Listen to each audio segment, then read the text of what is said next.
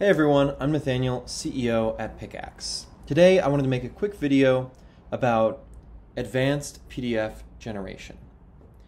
You may have all seen, a lot of people have connected the action that allows you to generate a PDF and allows your tool to generate PDFs. And this is actually the most connected action. But one problem you may have all noticed is that you can really only generate pretty basic PDFs, and getting it to generate the same type of PDF every single time can be difficult. And the reason for this is that this basic PDF generator only allows you to, it basically just recreates the PDFs every time anew from scratch using the AI, and so it's not always the best bet if you want to do more consistent stuff.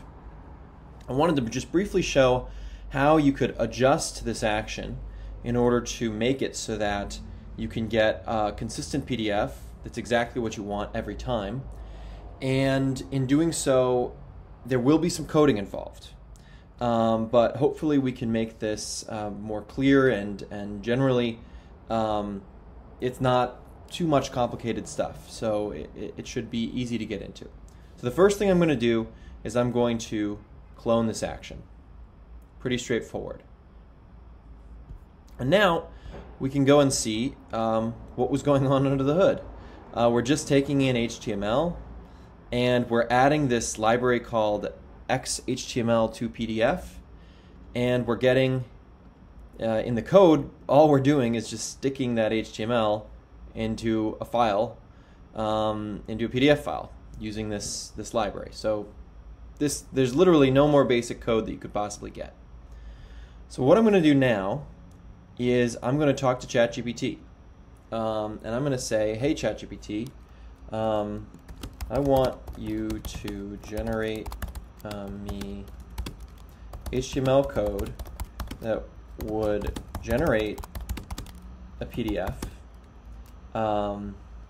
through, and then maybe we'll copy this library that is a standard format invoice. Maybe, yeah, we'll just do invoice. Okay, so blah blah blah, it's doing its thing. Cool. Let's give it a moment.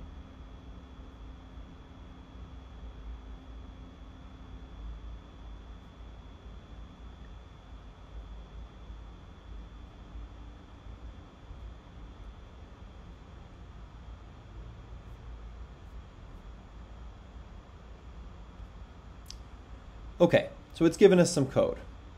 Why don't we just go over to one of these real-time HTML editors and just see what this looks like.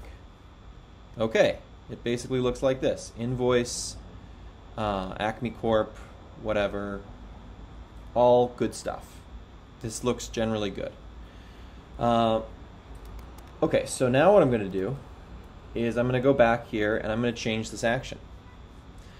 And what we'll do is we will put this invoice HTML as a string. So we'll call it invoice HTML, and we'll use the triple quotes. In Python, the triple quotes are help you to have multi-line strings, so not too crazy. And we've got this big string, which is all this information. So now, if I look over here, we've got Acme Corp, we've got all this stuff. Why don't we say that we want to change a couple of these things automatically as we're going through. So let's say that we want to change the name of the company, and we want to change maybe the price of the web. Well, maybe we want to adjust an item and change its price. So we can do that, in a pretty straightforward way. Why don't we just start by saying, hey, we don't actually want to do the PDF HTML in its entirety anymore. We want to do the company name. We want to do, and we'll call it Acme, will be the example, name of company. We also want to do, the, item type, and the example is like web services, sure, and the description is, type of item. And finally, we want to do item price, and the description will be price of item, and maybe it'll be $500. Okay, so you have a lot of different things that you want to change. If this is a letter, maybe the whole text body is set automatically. This is just an example.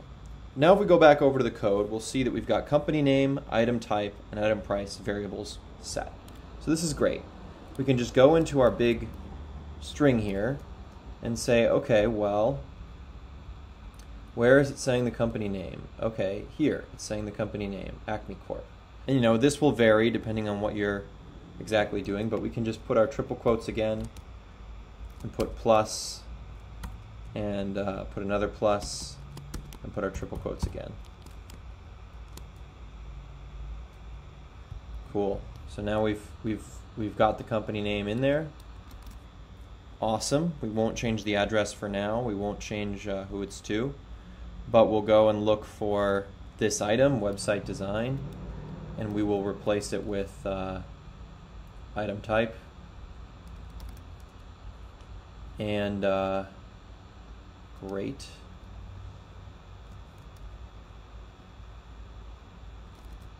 And we will replace the price with, I think it's item underscore price. Okay? And now the last thing we've got to do is we will change this so that invoice HTML is what's getting set here.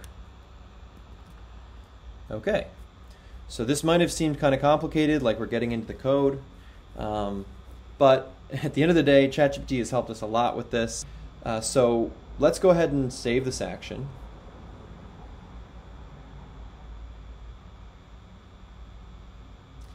And let's give it a try.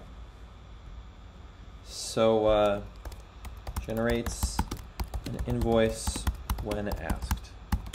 Sure.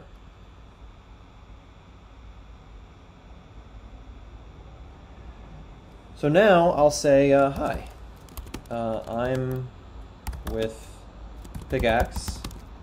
I'm selling Pickaxe Pro for $97 a month. Generate me an invoice, please.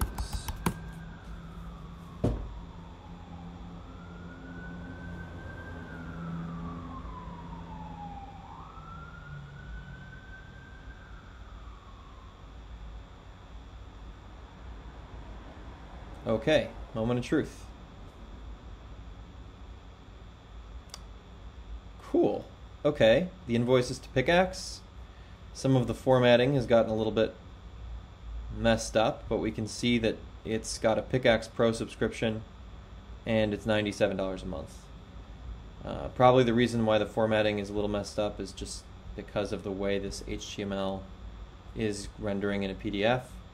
But we can just go a couple more rounds with ChatGPT and have it make some code that's a little bit more flexible.